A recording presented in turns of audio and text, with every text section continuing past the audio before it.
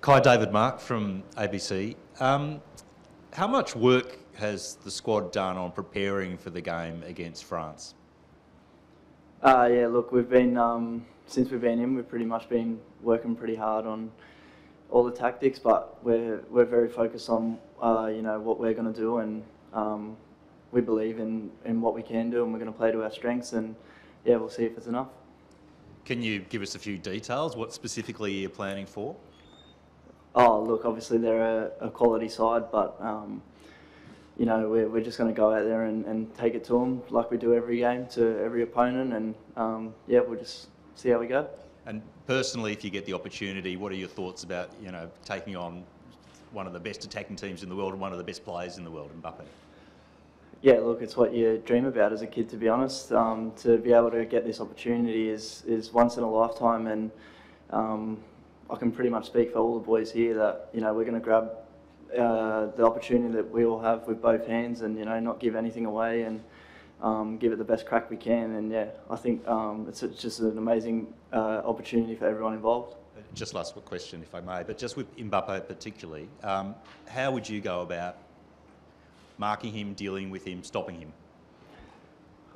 Oh, look, I mean, you can maybe contain players like that for as best you can, but obviously they're going to have individual moments in the game where their quality comes through. But if you can contain them as much as possible, that's the goal. And if you limit them to as little chances as possible, then I think you'll go like a very long way in the game. Kye, Joey Lynch from ESPN. Over here, mate. How are you feeling, mate? Obviously, you came back and got some minutes with Hearts before the World Cup break, but Karim Benzema, Kylian Mbappe, they're not, all due respect to the Scottish Premiership, they're a different level. How are you feeling physically to match up against them?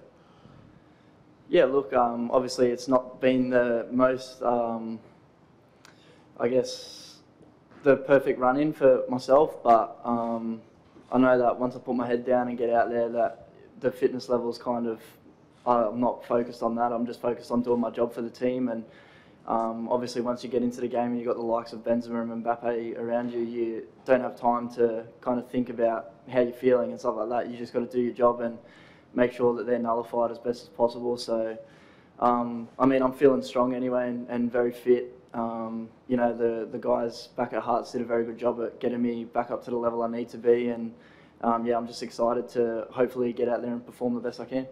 And your journey, mate, you came into the Socceroos team relatively late in the qualification process, but you seem to have become a key member of it very quickly. A lot of the talk has been about you starting in these games at the World Cup. Just where's your head at right now with how things have gone for you? They seem to have gone so right for you in such a short amount of time. Yeah, it's happened pretty quickly, no doubt, but I'm just keeping my head down, and whatever Arnie and the team need me to do, I'll be ready to do it. And I'm not focusing on if I'll play or not. I'm just focused on doing whatever job that's handed to me, and yeah, that's pretty much it.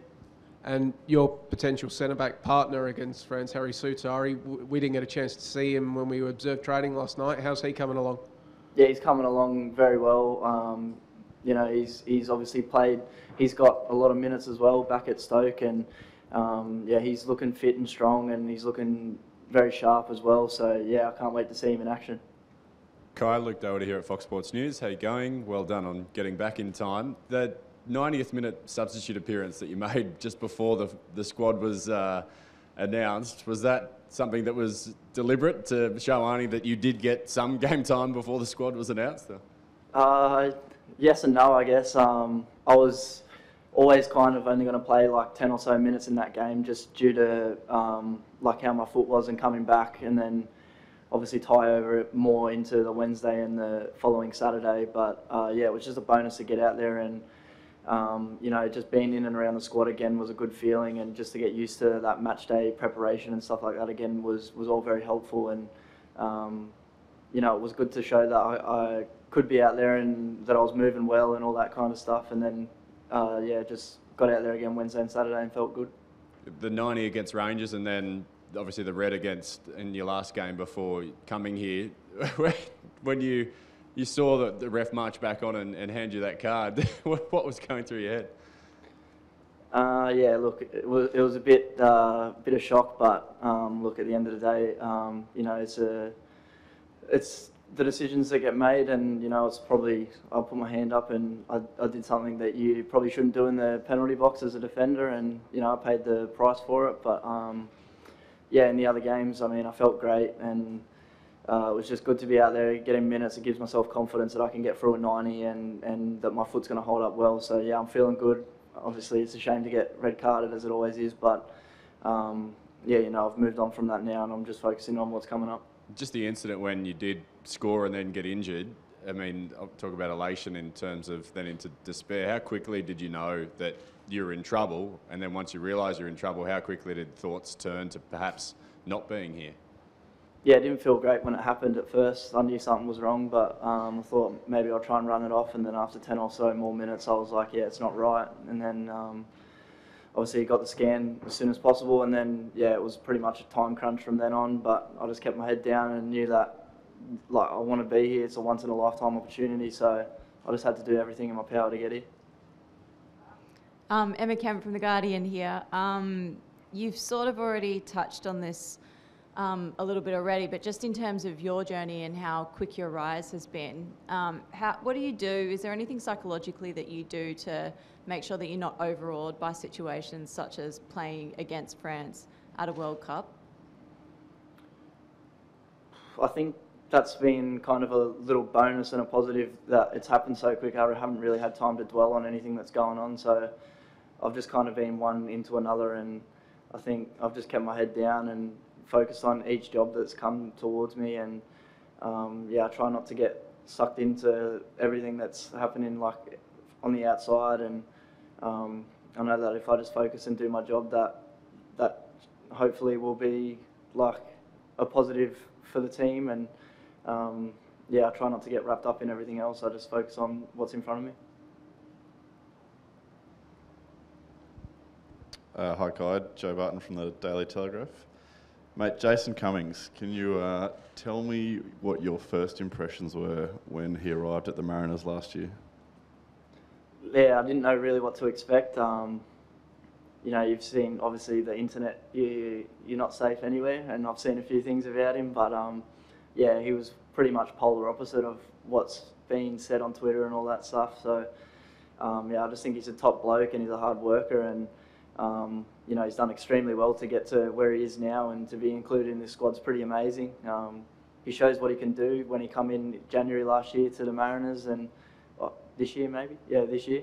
And he's just kicked on since then, since coming to Oz, and yeah, the boys love him, and he's just a great character to have in the change room. You know, he's always having jokes and stuff like that, and he's just a great bloke to have around you. He definitely seems like a bit of a rare character, a rare unit, we might say, in Australia. Are you telling me that there is what we see is not exactly what we get? He's a little bit different behind the scenes, or is he still that kind of crazy figure? Oh, look, I haven't seen that crazy side that everyone's spoken about, I guess. So I don't know what he was up to in the UK, but yeah, he's really showed who he is and how much he cares about football and how much he wants to get to the top level, and he's just a hard worker like the rest of us, and like, he likes to have a joke and that, but he's a good professional, and I think getting here just shows how well he's done. Kye, Mark Schwarzer here from Optus Sport. 13th of June, you talked about your journey, how quick it's gone, keep your head down. 13th of June, qualify for a World Cup, your first one. How does it feel now? You're here on the ground and it's real and it's in touching distance. Yeah, it's pretty, like you say, it's real, but it still feels surreal, if that makes any sense. Like, still sinking in at the moment. You know, we're in club football still just a weekend ago, so it's all happened pretty quick towards getting here, but it's just one of those pinch yourself moments. As you would know, it was my first one. Like, I can't even explain it. You know, I made my debut in June, and it's November, and it's at a World Cup. Like, it's just been so quick, and yeah, it's almost lost for words, to be honest. Hi, David Weiner from Keep Up. I might just follow up from Mark's question, given it's I can't really follow up asking a question after Mark Schwartz asking you about that. But can you tell us about growing up watching the Socceroos, perhaps watching Mark, and what it means to now be following in their footsteps right here at a World Cup? Yeah, like I just said, I'm pretty much speechless, to be honest. You know, that 2005 journey was pretty much the most iconic football memory in my lifetime, to be honest with you, and that's really the moment that set off me wanting to get to this moment. And it wasn't as dramatic, but we recreated somewhat our own moment as well in June. But yeah, to be able to follow in the steps of those guys that set the path it's pretty special. And yeah, you know, hopefully we can do them proud and the rest of the country as well.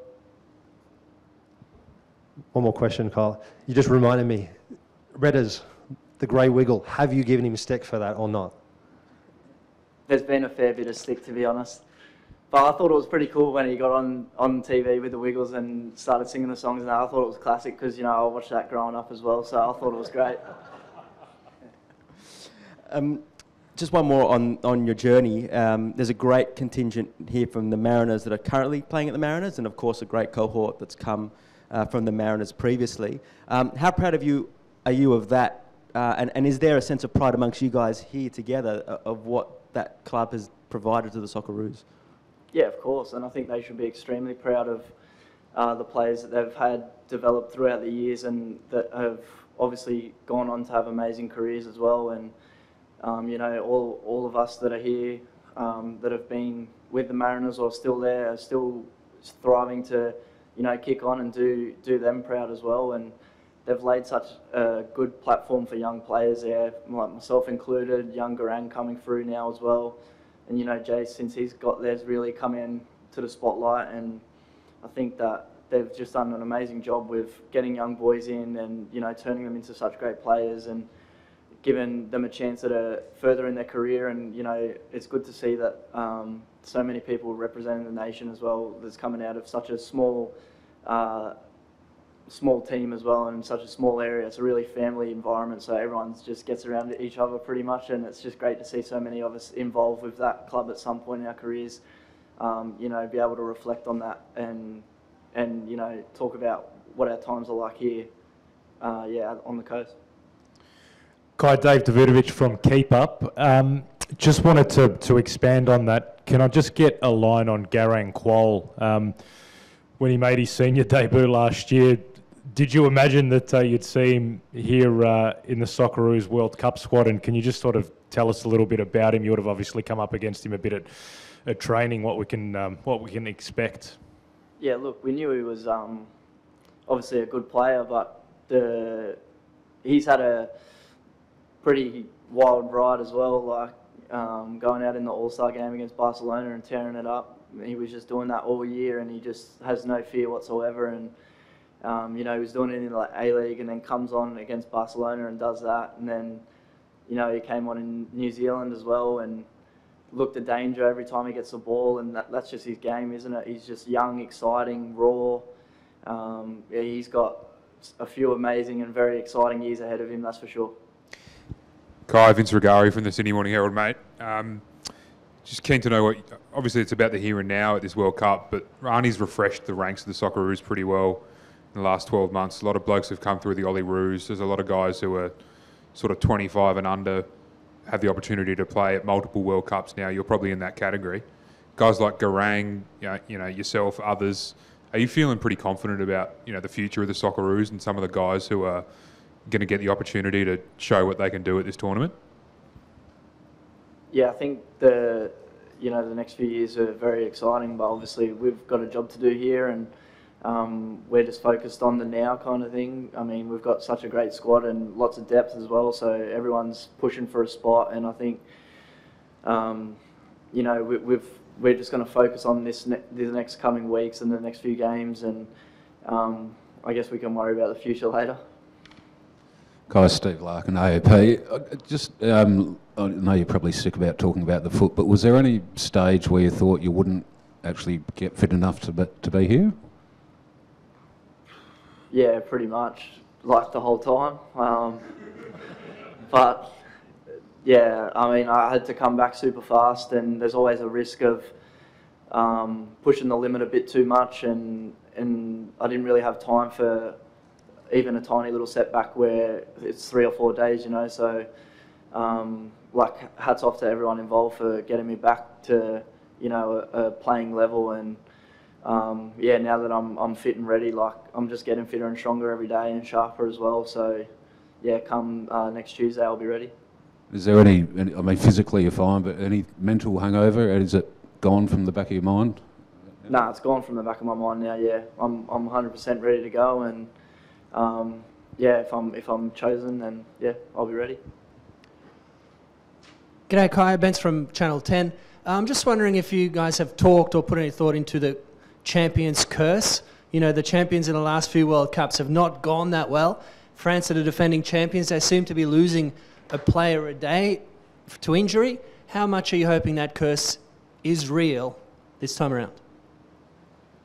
Yeah, I mean, it's an odd stat, that's for sure, but we're not looking too into it, to be honest. They're obviously a quality side, and we're just going to go out there and play to our ability and not try and rest on the laurels of that stat, to be honest. Yeah, we're just going to go out there and give it the best shot we can, and yeah, I mean, we've got a great group of boys here and we're all fighting for each other, so we'll see how we go.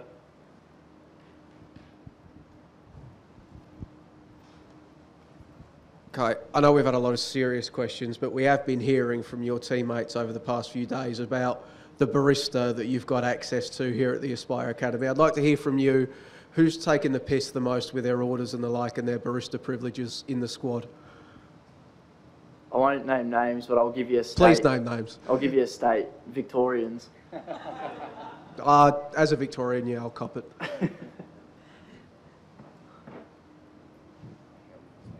Yeah. Just while we're on the non-serious questions, who's your favourite wiggle? Redders.